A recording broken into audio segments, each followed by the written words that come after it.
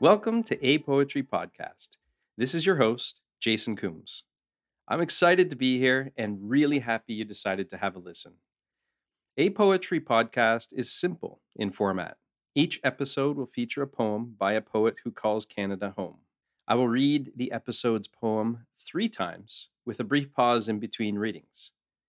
The idea with the podcast is to provide you a chance to listen to poetry like we listen to our favorite music, on repeat.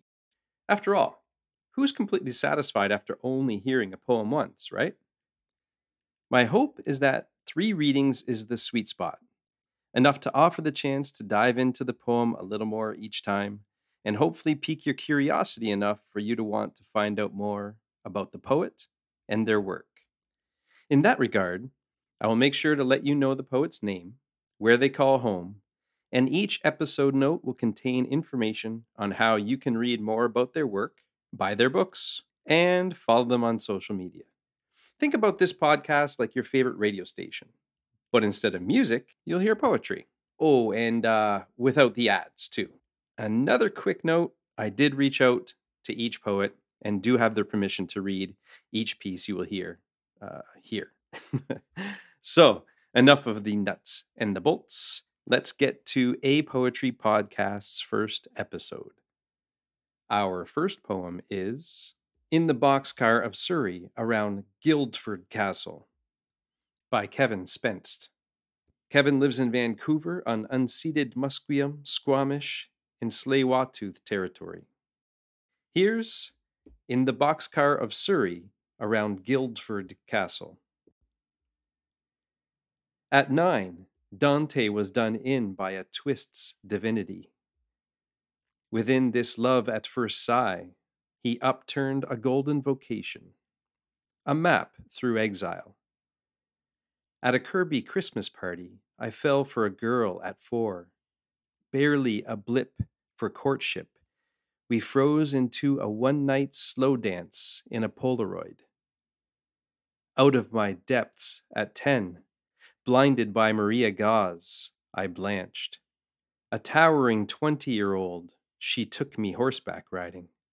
My arms the gladdest they could be. Soon after, some yegg wooed my sister's friend away.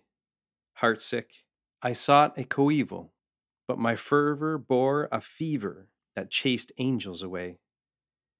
In dreams, we undid class, pilfered the big bedroom of stars.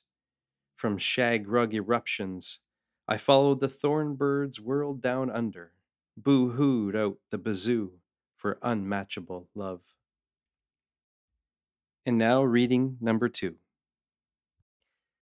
In the Boxcar of Surrey Around Guildford Castle. At 9, Dante was done in by a twist's divinity. Within this love at first sigh, he upturned a golden vocation, a map through exile. At a Kirby Christmas party, I fell for a girl at 4. Barely a blip for a courtship, we froze into a one-night slow dance in a Polaroid. Out of my depths at 10, blinded by Maria Gauze, I blanched. A towering 20-year-old, she took me horseback riding. My arms the gladdest they could be. Soon after, some yegg wooed my sister's friend away. Heartsick, I sought a coeval, but my fervor bore a fever that chased angels away. In dreams, we undid class, pilfered the big bedroom of stars. From shag rug eruptions, I followed the thorn birds whirled down under, boo-hooed out the bazoo for unmatchable love. And here's reading number 3. In the Boxcar of Surrey Around Guildford Castle. At 9, Dante was done in by a twist's divinity. Within this love at first sigh, he upturned a golden vocation, a map through exile. At a Kirby Christmas party, I fell for a girl at 4. Barely a blip for a courtship, we froze into a one-night slow dance in a Polaroid.